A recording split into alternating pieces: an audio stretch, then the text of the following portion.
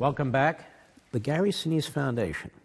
We hear about the Gary Sinise Foundation, but it has a lot of aspects to it, doesn't it? What is the Gary Sinise Foundation? Well, as I said, there were a series of steps that led to the creation of the foundation. There's military in my family. On my side of the family, I've got, my grandfather served in World War I 100 years ago in France during the Battle of the Argonne. Then he had 3 sons. 2 of my dad's older brothers both served in World War II. One was a navigator on a B-17 bomber over Europe. The other was on a ship in the Pacific during World War II. My dad served in the Navy. Then I met my wife, married her. Her 2 brothers served in Vietnam.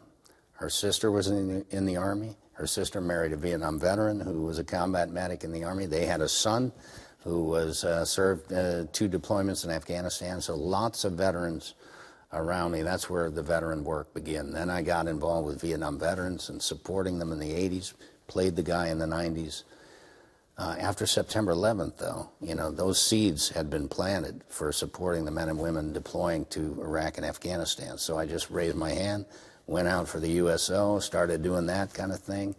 Then I just started reaching out to military charities all over the place and trying to raise money for them in different ways. Play concerts with my band, raise awareness by doing PSAs, whatever I could do to raise money and awareness for these other organizations so that they could help more of our troops, I was trying to do. And all that manifested itself into the eventual creation of my own foundation. Having been involved in so many different things, Gold Star Family initiatives, supporting our wounded, resiliency events, entertainment through the USO, all these different things. I wanted the foundation to kind of reflect all that history. So we have several programs at my foundation that cover a lot of different territory. As I mentioned, Snowball Express, which is focused on our Gold Star families, the families of our fallen, and trying to help them through their grief. Then we have a program called RISE, Restoring Independence, Supporting Empowerment. That is all about providing special smart technology housing for very, very badly wounded service members. I understand you met Travis Mills. Travis is an ambassador for my foundation. Quadruple amputee, we built a house for him in Maine. He's a resilient guy among many extraordinary people that I've met. We've done between 60 and 70 houses already from the beginning of when I started doing it to now.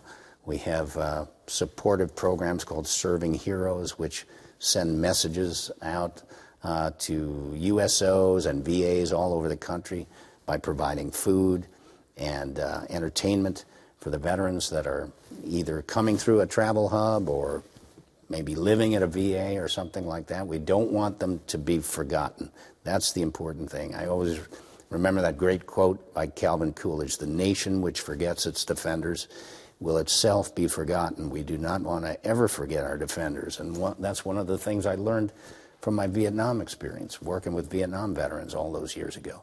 We did forget our defenders at that time, and it weakened our nation. It was a shameful period in our history, and we can never let that happen again. How do you raise money for this foundation?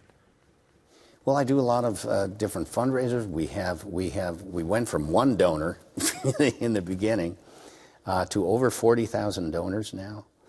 We are approaching the beginning of our 8th year on June 30th coming up. That'll be our 8th year anniversary. So it's a fairly young foundation, but we've grown significantly, and we have a lot of programs.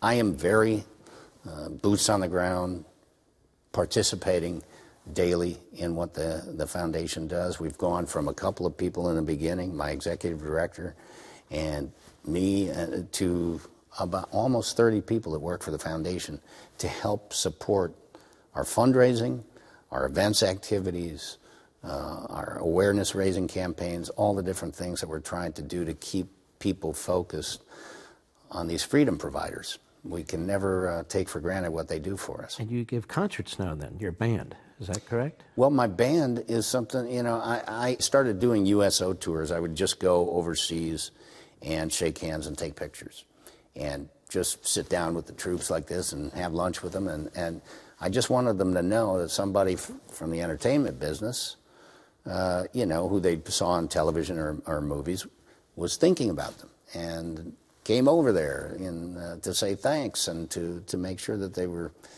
felt appreciated and supported. And then I got the USO to let me take some musicians on a tour. And I played music as a kid and picked it up again in the late 90s. Then after September 11th, I had some musicians I played with. The reason I call it the Lieutenant Dan Band is because in the beginning, nobody really knew who Gary Sinise was. And they all knew Lieutenant Dan, so I just called the band Lieutenant Dan Band. And when I started my foundation, I used to fund the band myself or ask friends to give me money so I could go on a USO tour or whatever, because I pay the band, this is my mission. I do it for free. I have to take care of my band members. When I started my foundation, we folded the Gary Sinise and the Lieutenant Dan Band into the foundation as a program. So much like the USO, when you donate it to the USO takes that money and they provide entertainment to our troops all around the world and everything like that. It's the same thing with the Gary Sinise Foundation and the Lieutenant Dan Band. You donate to the Gary Sinise Foundation. Well, let me ask you about that. So if people want to support the Gary Sinise Foundation, where do they go? Well, you go to GarySiniseFoundation.org. .org. Yeah, that's our foundation website. And you can look at the program page and see the programs. You can go to the YouTube channel and see dozens of great videos on there that will show you what we're doing all around the country.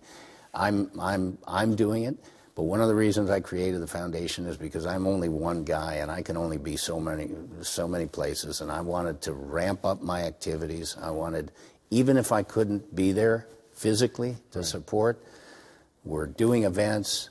It's the Gary Sinise Foundation. They know they're getting a message from me that we care about them and appreciate them, and we're sending our support their way. And we do that through the generosity of the American people that support us because they want to help our troops.